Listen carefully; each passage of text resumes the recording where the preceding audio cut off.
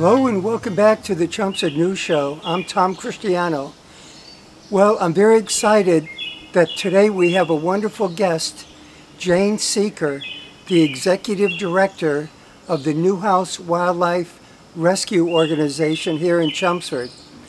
We'll be looking at a lot of the animals that she's currently rescuing and helping, and we'll also be talking about her endeavors to find a new location for her wildlife clinic. Hopefully you'll enjoy the show. Everybody, I'm Jane Newhouse, and this is Stanley, our educational groundhog. We're with Newhouse Wildlife Rescue here in Chelmsford, Massachusetts. I'm going to let Stanley run around a little bit because he's got lots of energy this morning. Hey Stanley! I'm going to zoom in on Stanley. Go for it. You want some kale, buddy? You want some kale? Sometimes Stanley just runs around the rehab room so he can get out some energy. Oh, yeah. His back, is that? It's normal, so he molted a little bit over the winter, and groundhogs do that usually when they're pretty young, and then usually when they're older they don't do it as much. But it's funny because now, where he was bald, now he has very lush fur, so the rest and he of has him's a pattern catching up. on his back, a pattern of... Yeah, it almost looks like a heart when he sits down. Wow. It's too funny. And I get them in my yard quite a bit too. Yeah. I'm sure they're there living under the garage or something. Yeah, so many people have them. People have them. And then here we have some baby reds. Oh. Red squirrels. Red squirrels, nice. They're crazy energetic, so I'm nervous to open the door all the way. Okay. Let me see if I can get a shot of... Whoop. Yeah, that's it. They might not let us. Yep, I zoomed in on this little guy. Perfect. And then we have some groundhogs in here. These are our older babies. They're more like teenagers, but they're not quite ready to go in an outdoor cage yet. Oh. Here's guys. So they're almost ready. We just gotta work on weaning them a little bit. I'm zooming in, see if I could. Hey, fellas. It's 4 of them in there. 4 of them in there? Wow. So somebody brought in the 4 baby groundhogs? Yes. Yep, all 4 of them. Wow. And they're coming along nicely, right? Yeah, they're doing great. Those ones weren't terrible. I'm just going to lock their door. They weren't terrible. Some of the animals are in way worse shape than others, depending on how long it takes people to find them. Oh. Whenever they're orphans. So if it's just been a few days, they come in and they're a little bit dehydrated. If it's been several days, they're in really rough shape. Oh. Here's some of our baby squirrels. These are regular gray squirrels that I see in my... So somebody brought them in as they were abandoned babies or something? These guys were very, very young, like Pinky's no fur when they first came in. Oh my... I think I saw the picture that you posted. We got so many Pinkies this year. Yeah. But most of them, when their trees were cut down, people didn't realize there was a nest. Sometimes we always talk people through reuniting strategies because sometimes mom will take her babies and move them to a different location. Yeah. But when she doesn't come back, they usually come here. This one's full. And how many came with that litter? There were just 3 with this one. 3. But we have I think 19 squirrels here right now. Wow. Yeah, wow. A lot more in the outdoor cages now, thank goodness. Oh, and you have the baby possums that you... Yes, they are... Oh, they're here? In an incubator? Oh, yeah, they're very... Yeah, because they were very small. Yeah. Oh, look at, they're still so small. Let me zoom in on this guy, okay? Mm-hmm. So these ones are mom was hit by a car. And we were not able to save their mom, so we had to pull the babies out of her pouch. And so they require feedings every 2.5 hours all day and all night. Every 2.5 hours? Mm-hmm. Who doesn't get sleep at night? Well, luckily, the past few days, Tiny, who's here working right now, has been taking them home. So we usually take turns so that somebody can get a decent night of rest. So. And who is... Tiny. You've met Tiny. She's in the back. Oh, I was thinking of a man's name, but yeah, I know that's the woman that's been here quite a while. Yeah. She helps so much, right? Yeah, she's awesome. Oh, and there's the cute baby. So let me zoom in on him, okay? You're gonna open your eyes a little bit.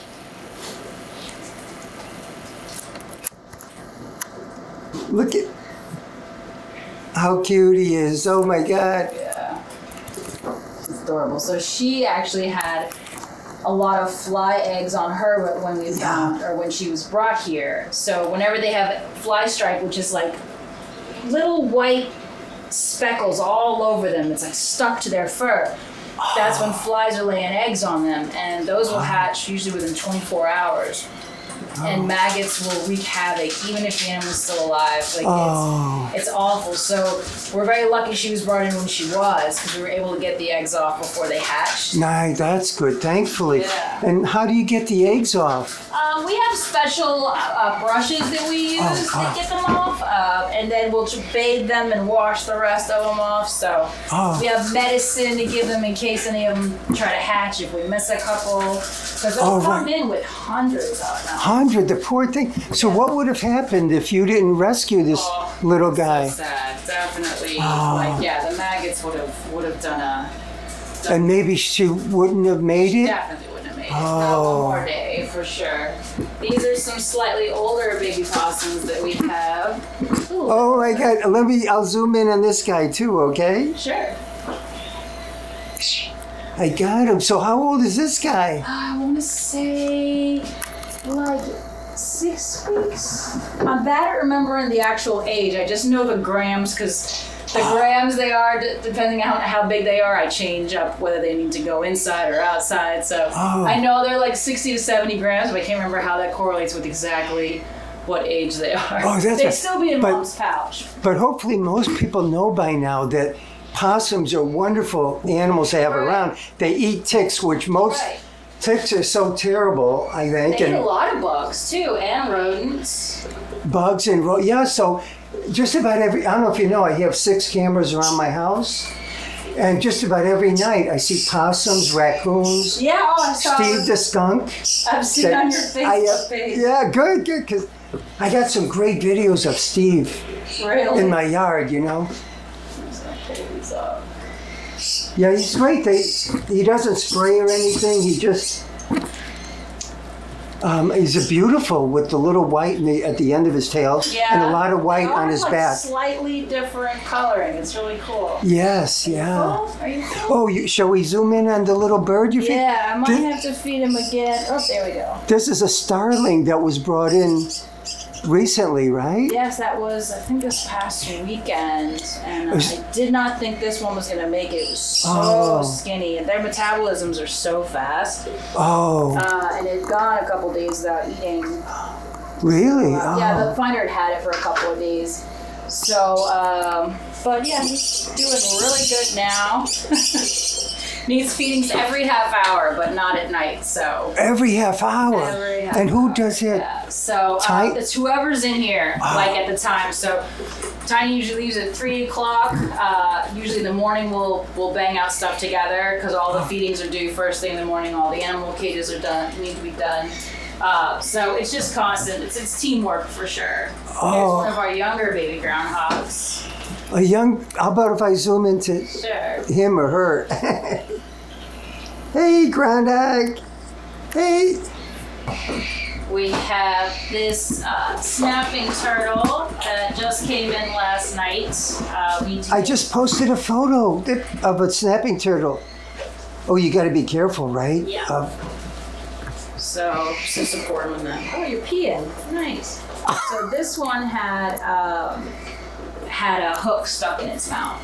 Oh, the poor thing. So James, that works with us, who lives in Chelmsford, also specializes in turtles. So we worked together to get the hooks out of his mouth yesterday. That must have been so difficult, right? Yeah.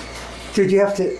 They say they're frequently, when they x-ray turtles that have been injured, they frequently find hooks in them. Oh, the poor things. A lot of times nothing can be done, like if it goes down too far. Yeah. Yeah, definitely.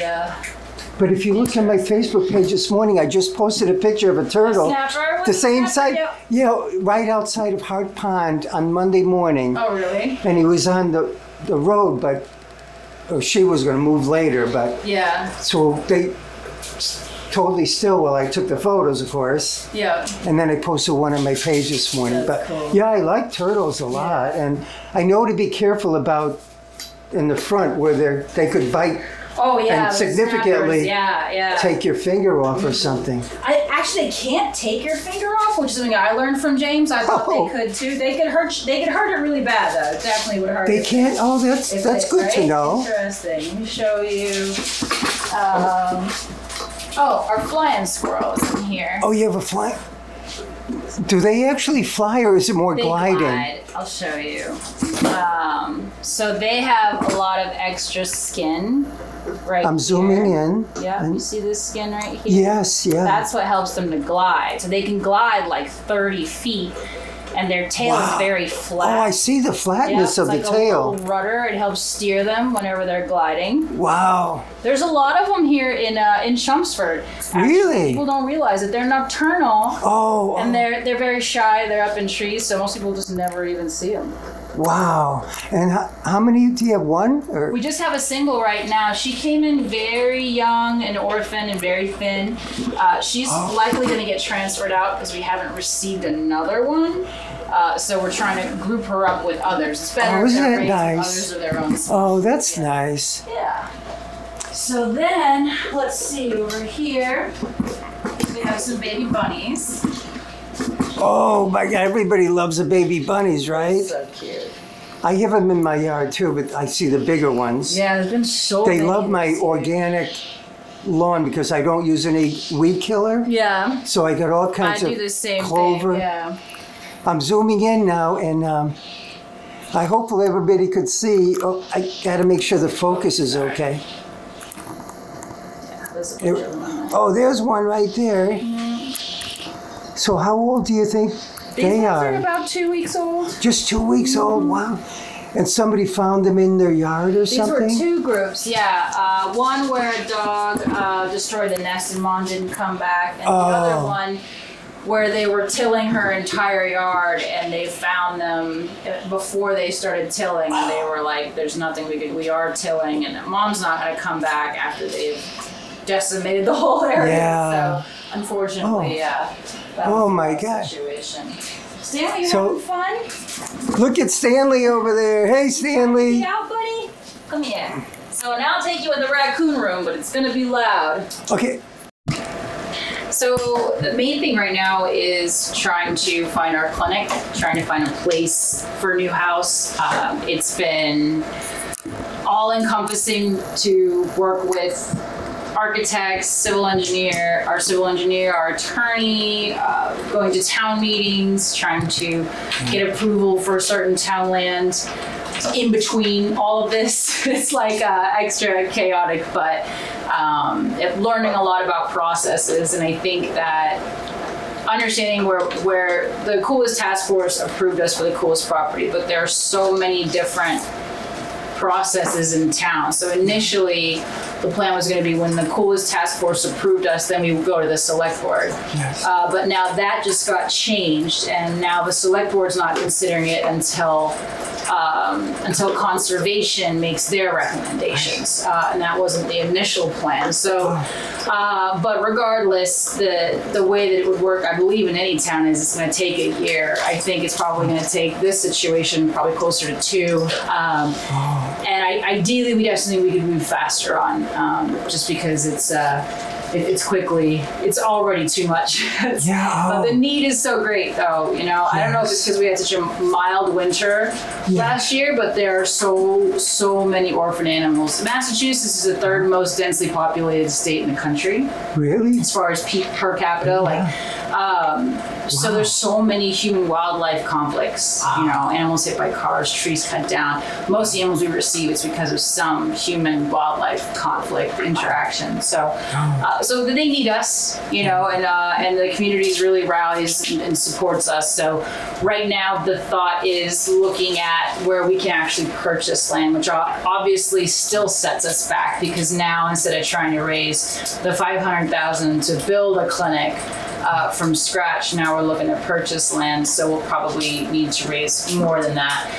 But I think that with the support of the community applying for grants, maybe we can get that done sooner than waiting for approval on Coolest. And in the end, if we wait for approval for 2 years and then they say no, then we're at square one. So who might say no at the end of 2 years? Are you talking about the state?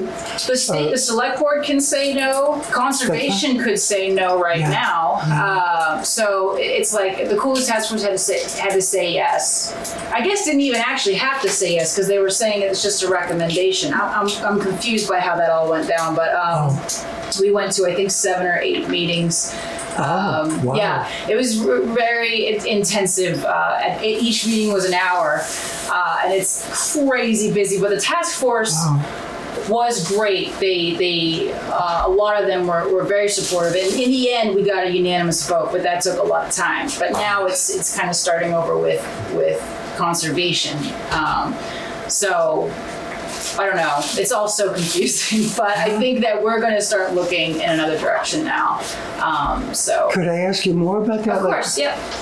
What towns are you looking at, and how much land? Yeah, I'm hoping for, honestly, we said 2.5 for Coolest because we were really trying to make it work, but really we need like 3 to 5 acres. So we're still looking at land in Chelmsford, and then all the surrounding towns, Carlisle, Westford, even in Tewksbury, we're looking in Littleton. There's even a select board member in Wilmington that's looking for land for us, which was really nice to hear that someone higher up in the town wants us, wants to help us get in. So I don't know what we're going to end up doing. So I keep trying to update the public so they know, because a lot of people have donated towards it. So we have about 200,000 right now in a separate bank account that is waiting for whenever we, figure out what's going on. But I think right now it just keeps changing, because initially I was like, we'll get the land donated. Some people were very optimistic that we would get Coolest property, and then it wasn't until probably about a month or 2 ago that the timeline became so extensive that I realized or was told how extensive the timeline was.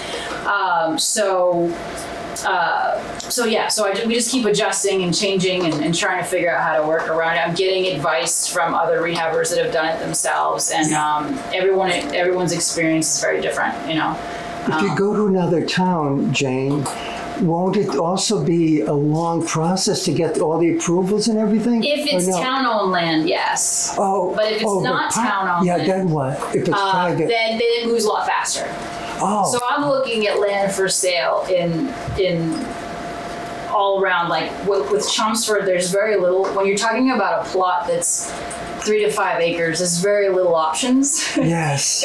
So really we're having to look at all around Chelmsford as well. So. Do you need running water and sewage facility wherever you go? Well, basically, you need to have all the same things that someone's house would. Well, wouldn't that make it extremely expensive right now to buy land? It would. It's like huge. Just a plot, a buildable plot, at least $300,000 in Chelmsford right now, if not more in some locations. So it's going to be so hard to pay for all of this. But if you buy it like with the water and sewage facilities, then 3 to 5 acres. Wow.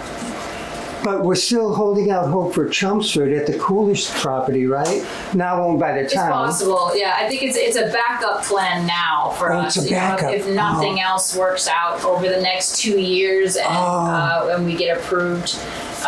But in the interim, I'm trying to see what I can do to find something else with maybe more land or something that can move faster. So are you looking on your own, or do you look online for real estate, for example? Yeah, I'm looking online. I've been talking, and I did a post yesterday. A lot of people responded with some ideas, so trying to look into those. The other problem is that this is during mid-baby season, so it's hard to put the time towards that when we're spending so much time in here taking care of the animals, taking the phone calls. But also it's hard to not think about it because we're so slammed. You can only fit so many people in this room. If we had a larger clinic, we could have more help. We could accept more volunteers, and we could accept more animals. So even though I'm really busy, it's hard for me to let it go right now because it's in my face every day that we don't have the space we need.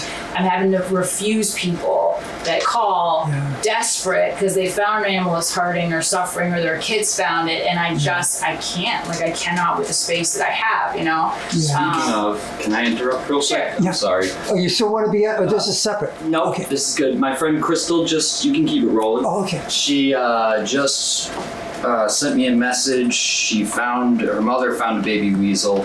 They can't find a rehabber. She's willing to rehab it herself. No, she and needs they to already fed it kitten milk. Tell her to stop feeding I her, did. bring it here ASAP, and send a picture so I can assess the age. All right, that's what I said. Just making sure. I can transfer it once we get it stable. Weasels, the nice thing about weasels is you can find a lot of rehabbers that'll take weasels. The animals that we struggle with are the possums, the raccoons, the rabbits, the squirrels, because there's so many of them, so so we struggle with those. But usually the weasels, the beavers, otters, things like that are less common. You can find space for them. So we're talking a minute about your wonderful site on Facebook. Most people don't. It's called Newhouse Wildlife Rescue, right? Yep. People could find it easily that way on Facebook. Yeah. And you have, what was it, like 162,000 followers or something? Yeah, something like that. Yeah, it's like over. Could you think about that? This is a Chelmsford crazy, rescue with 162,000 followers throughout the world, I believe, right? It is throughout the world. So even Nibby, who you were just filming earlier, has been on National Geographic. Yeah. And she's also been on CNN.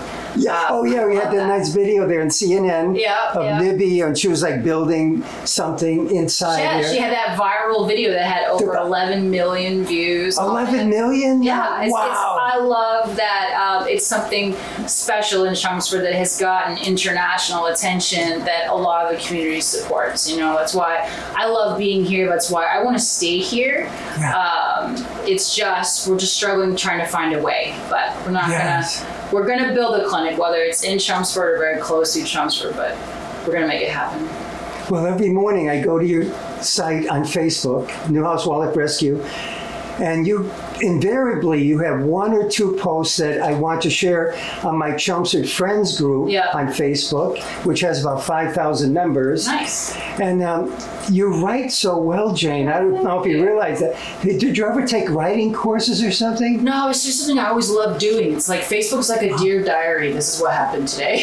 And it's wonderful. And I'm so glad you have the energy to do it, though. That's therapeutic for me. It doesn't feel like work at all. And the feedback from people is recharging, if that makes any sense. Oh, yeah. Speaking of the feedback, I was going to mention, you get hundreds of replies or comments to almost every one of your posts, and tons of shares too. People share it, hundreds. It's amazing. It's crazy. I love it, especially because if you think about it, that complete success would be the animal never has to come in here, right? Yes. So if I do a post about how to live with groundhogs, how to keep them out of your vegetable garden, how to get a raccoon to leave your house without having to hire someone to kill it, and Yes. If we save animals by never even having to see them, just by this video being shared thousands of times and the information getting out there, don't use rat poison. So many people don't even realize what it does. Yeah. The minute they realize it, they're like, I never thought about it. Oh my God, I'll never touch it again. Yes. So that's one of the most important things about the Facebook page is we get the information out there and we save so many lives. We don't have to spend any money saving those lives. We're just getting information out there. Yes. So that's one huge thing about it that I love. But yeah, definitely, I love the engagement. I love the comments. I love reading them. You read? You don't read all the comments? I can't read all of them, but sometimes, like late at night, when I'm finished feeding animals, or if sometimes I've had a really bad day. Let's say we had an animal pass away or something, and I'll post about it, and I'll go through the comments, and it's just complete strangers, but their words sometimes really, when I need to hear it, you know? Yeah. It's incredible. They must write such wonderful messages thanking you and your clinic for all that you do for these poor animals that are poisoned, they're sick, or hit by cars. Yeah, they're very supportive. Oh, a lot of good people out there that want to see the animals being helped. So. And speaking of help, you also have a Patreon Yes. system, right? And I'm one of your Patreon members. Yes, so that's right. Every month something goes automatically onto my credit card. Yeah. And you have hundreds of them right now, Yes. thankfully. Yeah. So do you want to talk a little Sure. bit how people could become a patron? Yeah, so Patreon's more, it's personal, Patreon. so it's not Newhouse Wildlife. The funds from Patreon go to me directly. Yeah. And that is basically a behind-the-scenes look at what's happening with the animals for people who want to dive in a little bit deeper on what's going on with the rescue, with the release, with treating an animal, all of us working in here together, what it's really like. So it's more it's video, and then they get to also help name some of the animals that come in here. I see that, yeah. So that's a lot of fun. They get really excited wonderful. about naming the animals. But you really do this because you're here full time. Yep. You probably work, I don't know, 70 hours a week or whatever with the feeding and the worrying about everything, but taking care of everything. Then you have somebody in the office now, don't you? Too, I do. I have a full-time office lady right now that answers the Facebook messages that come in. Yeah. And then I have a full-time lady who answers the phones. But even then, full-time would be 8 hours a day, but the phone rings all day, all night, so it's so hard to get to everybody. And then I'm usually handling the triage and things in here, and all the ACOs around the state and other rehabbers reach out to me directly on my personal cell, so I'm working with them to try and accept the animals, transfer animals, things like that. Yeah. And then, just everything with trying to run the place. It takes a lot of people working full time now with that as quickly as it's grown. I mean, before 50 was the max animals I would take in, and now we've taken in, we've got about 80 of them here now. 80? Wow. And then, I think this year when I talked to my office manager, we've taken in 350 animals, and it's just turning June, already this year. So last year we took in 450 animals total. So this year we're going to be way over that. Yeah. Because so many more people maybe know about you now and everything. And on your Facebook page, you do have the phone number, right? Yes. The main wildlife number. The main wildlife number. And that's where this helper can answer the phone or something? Yeah. And it's under, again, Newhouse Wildlife Rescue on Facebook. And also, you have links there sometimes if people want to help and donate. Yes. Either with financially through their credit card, or sometimes you post a list of what you need that they could buy through Amazon or something, right? Yes, that's great. That works out awesome. And people help out so much, right? They do. And everything that you see, all the enclosures, all the food these animals are eating, like their wonderful meals and their blankets and their cushions and these incubators, everything is funded by the community. It's incredible. It's incredible. That 162,000 member community. It's amazing. It's incredible. And then even those who can't donate will just share the information. They're helping save animals by getting the information out there. So everyone's helping, and so it's definitely not a single person effort, but it's awesome. It feels good. I feel like you're making a difference. Well, you are, Jane. You're so awesome, and all your helpers are. And your fiance Johnny helps out a lot so much. Yeah, they're all great. And is there anything you'd like to say before we wrap up our show? I don't think so. I think we pretty much covered. Yeah. Well, Jane, thank you so much for allowing us to come here from Chelmsford News. Yep. I think this is our third or fourth show that we've done together. I think so. And I enjoyed every one because I'm a big animal lover. Yeah. Probably right up there with you. Right. Many years ago, I was working here in Chelmsford, maybe over 30 years ago, to try to eliminate leg hold traps for beavers in the town, and we succeeded. Awesome.